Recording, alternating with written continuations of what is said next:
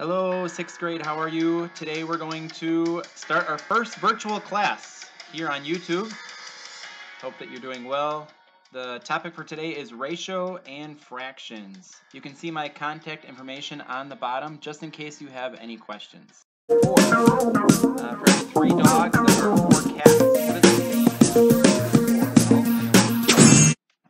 Today we're going to begin the topic on ratios and fractions. This is something that we talked about last week. Here you can see a ratio and a fraction expressed in 2 separate ways, but it's basically just a combination of numbers that's a comparison between the two. This Math Antics video is an amazing video just to teach the basics of what ratios are. If you want to take a look at it, it's Math Antics, Ratios and Rates. And it talks a little bit about the fact that it's a comparison between 2 numbers, that we compare the numbers by putting one number over another number. In this case, you can see that it is also expressed as a fraction, and that if you want to compare 2 separate things, for example, dogs and cats, we can compare those by writing the ratio 3:2. There are 3:2 dogs. Now there's more examples that are more complicated inside of the video, which I'm going to show you right now. Inches tall. Here's another good ratio that you might use in your car. 40 miles per hour. Aha! Didn't you say that a ratio was a relationship between 2 numbers? But 40 miles per hour is just 1 number. Looks like someone's got some explaining to do. Actually, there are 2 numbers. Do you remember how any number can be written like a fraction just by writing 1 as the bottom number? Well, 40 miles per hour is the ratio 40 miles per 1 hour. Well, I guess you have an answer for everything, don't you? 40 miles per 1 hour is a type of ratio that we call a rate. A rate is just a ratio that usually involves a period of time. Here are some common examples of rates. 10 meters per second, $12 per hour, 3 meals per day, 50 games per year. Notice that the bottom numbers in each of these ratios relate to a period of time. Seconds, hours, days, years. And that's why we call them a rate. Alright, so that's simple enough. But you might be wondering, why are the bottom numbers of all these rates 1? Couldn't you have a rate like 90 meters per 9 seconds? Or $60 per 5 hours? We sure could. But most of the time, when we have rates like that, we want to convert them into an equivalent rate that has 1 as the bottom number. And that's because whenever the bottom number represents only 1 unit of time, like 1 hour or 1 day, it makes comparing different rates much easier. We've worked with simplifying fractions since 2nd grade. Here you can see an example of the same fraction just in 2 separate ways. For example, we can simplify this fraction 8/24 or 8/24 by finding simple factors that they have in common. And we can divide both of those factors by the same number. So 8 divided by 8 is 1, and 24 divided by 8 is 3. So our simple answer would just be 1/3. Here are a couple other examples after we found the greatest common factor and then divided both the numerator and denominator by them.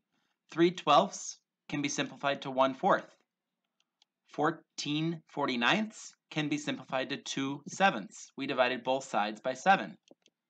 52 over 130 can be simplified as 2/5. We divided both sides by 26. We're going to see another example with cars and rates, this time using miles. We don't use miles in Costa Rica, but just pretend it's kilometers. 2 cars driving at 2 different rates. The first car's rate is 120 miles per 3 hours, and the second car's rate is 150 miles per 5 hours. Which car is going faster? Well, it's not all that easy to tell when the rates have different bottom numbers. Fortunately, it's really easy to change a rate so that it has 1 as the bottom number. All you have to do is divide the top number by the bottom number. The answer you get is the top number of the new equivalent rate, and the bottom number is just 1. Rates like this are called unit rates because unit means 1.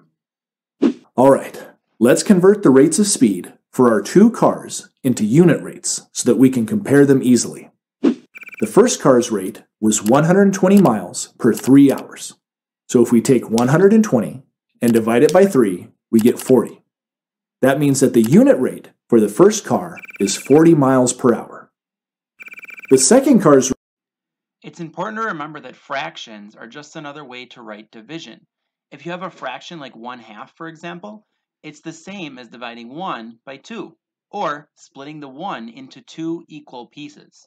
This is proven when we write out the equation.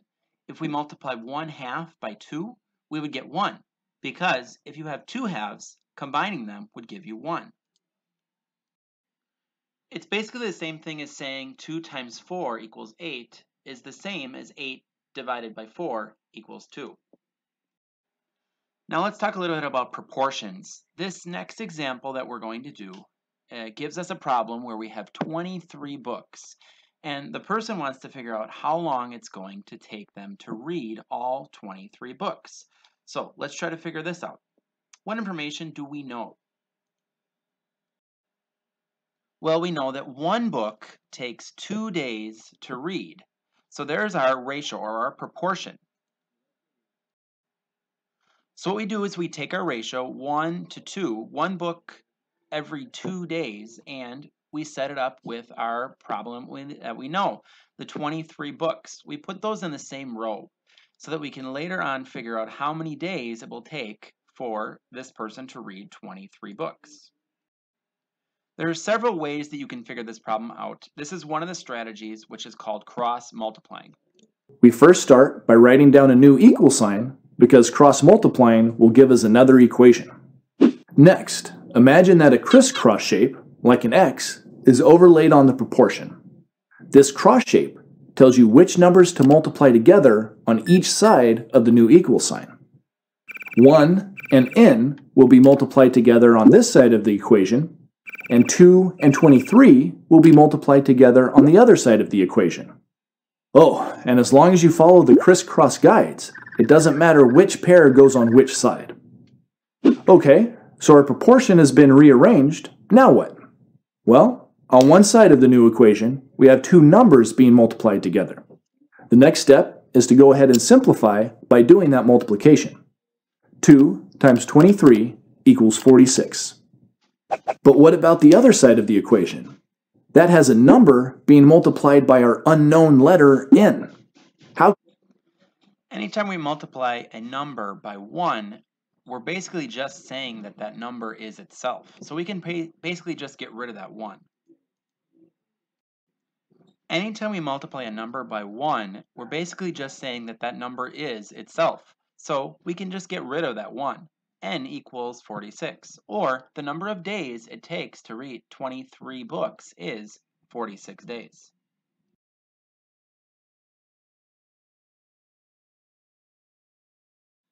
Here we have a simple ratio with a bar model. What we're going to do is we're going to take the total number of, let's just say, teachers, which is 32, and we're going to use the ratio 5 to 3.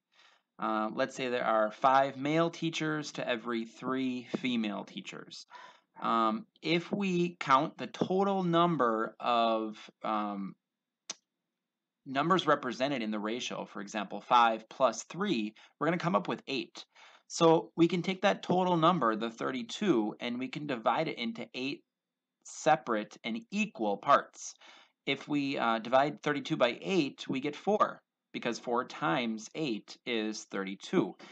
And we can separate this out into the ratio, just like we have 5 to 3. You can see that there are 1, 2, 3, 4, 5 male teachers to every 1, 2, 3 female teachers. And we're going to just take that number 4, and we're just going to put that inside of each one of those bars. So 4 plus 4 plus 4 plus 4 plus 4. And we also have the female teachers, another 4 plus 4 plus 4. Now, it's important that we understand that each one of these is equal.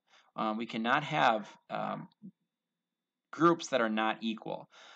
And to figure out how many are in each group, now that we have the ratio and the number all together, we can just multiply that by the number of bars. So we have 3 bars here, multiply 4 times 3, which equals 12 female teachers, and we have 5 bars here, which represent the male teachers, times the 4. 5 times 4 is 20.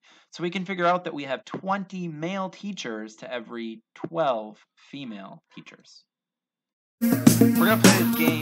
We have a ratio of 6 to 8. What is the same as 6 to 8? Well, we're going to flip over. 3/4 is the same. It's called mathplayground.com. It's the ratio blaster. And let's begin. All right.